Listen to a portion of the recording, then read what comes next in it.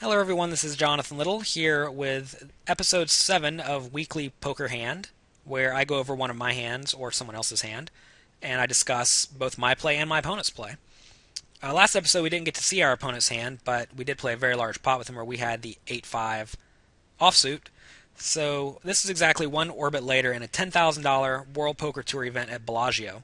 These players' names at the table, besides Kid and mine, Jay Cardshark, are incorrect. But again, this is a live tournament, and the players to my left are all fairly tight. Last episode, I tried to get this kid to stay in line by three betting him very wide, and this is exactly one orbit later, and in that orbit, he didn't really play any hands besides that one that he played with me. So maybe he tightened up, maybe he didn't. Right here, he raises to 2.4 big blinds, and I have ace queen. And right here, if I make it say 6,000, and he four bets me, as in say I make it 6,000, he makes it 15,000, I'm going to have no clue what to do at all. So right here, I think calling is a very good play. It's going to make my hand look fairly weak, and also it may induce him to just spaz out, for no reason. And if I do hit an ace or a queen, it's going to be fairly underrepresented, which is very important against a player that relies a lot on just being aggressive and pushing you off your hand. Because if they don't think you can have something like top pair, top kicker in your entire range, they're going to be much more likely to try to take you off your hand. So flop comes 7-6-2 with two spades. I have the ace of spades. My opponent bets 3,000, which is a little bit less than half pot. And right here, I think folding is absolutely out of the question. We have ace high, which is probably good. And also we do have a backdoor spade draw. So there are a lot of turn cards we can continue on.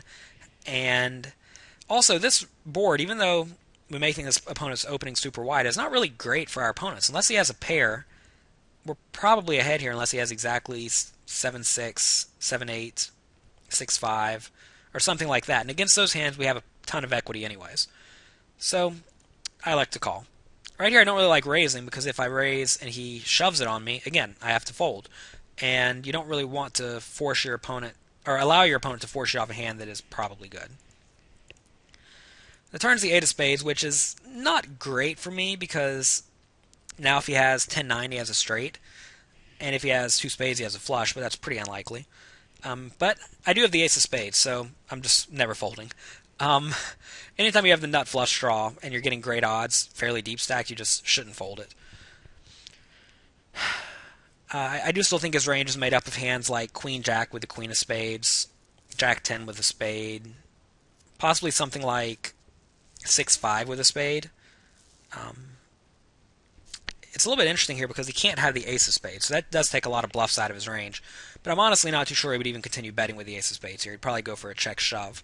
So right here when he bets, I think his range is pretty polarized to either being sort of a bluffy type hand like Queen Jack or King Queen with a spade, or something like 7-8 or maybe even a straight that he's just trying to protect. And anytime a guy's very polarized, hands like ace high go way up in value. So the river's a 6. He bets 10,500, which is a little bit less than half pot. And right here I have ace high on the river. And this is a cool spot because if he's bluffing, I probably have the best hand, but not necessarily. Here he could be bluffing with something like 3s or 4s.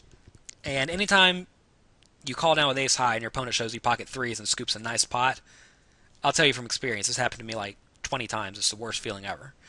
So if you ever want to win a lot of money off me, just simply value bet your pocket 3s, 3 streets, because I will probably call down.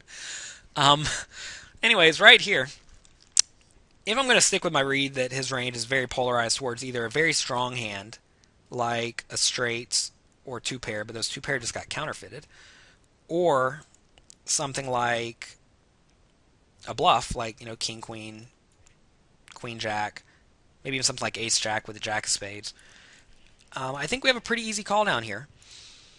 The few hands I'm really am worried the most about are something like 3s, 4s, and 5s. But again, I didn't really think that he would barrel the turn with those hands. But I guess if he has like the 3 of spades, he may fire out with it.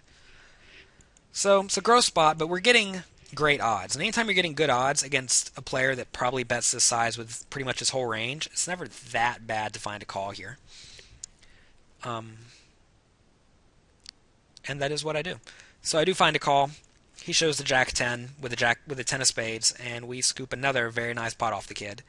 And unfortunately for him, a few orbits later, he busted. And I didn't get his chips, but it was still a fun spot. So, if you want a thorough treatment on metagame issues, such as when you think someone's going to try to outplay you and how to deal with that type of thing, I definitely suggest you check out Volume 2 of my book, Secrets of Professional Tournament Poker.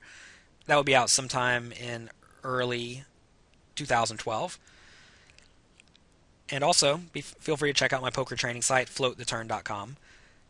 And if you guys have any questions or comments about this video, please post them. And also, if you would like to send in a hand for me to review, send it in to the site. This has been Jonathan Little for weeklypokerhand.com. Thanks for watching.